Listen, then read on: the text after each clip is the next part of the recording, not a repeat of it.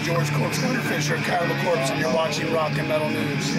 Hey guys, this is Ron from YouTube's Rock and Metal News with a Rock and Metal News update. Iron Maiden's new album, Senjutsu, is now out.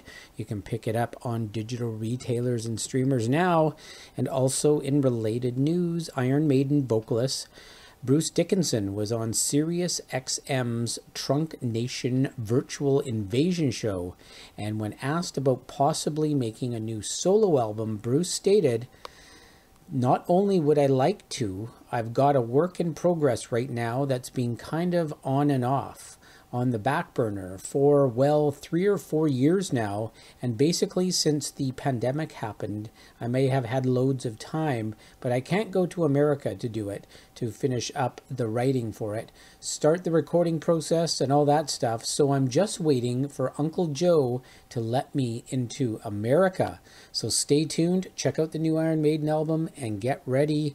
We could have a new solo album from Bruce Dickinson once he can get it all recorded and mixed. So stay tuned for that. This is Ron from YouTube's Rock and Metal News.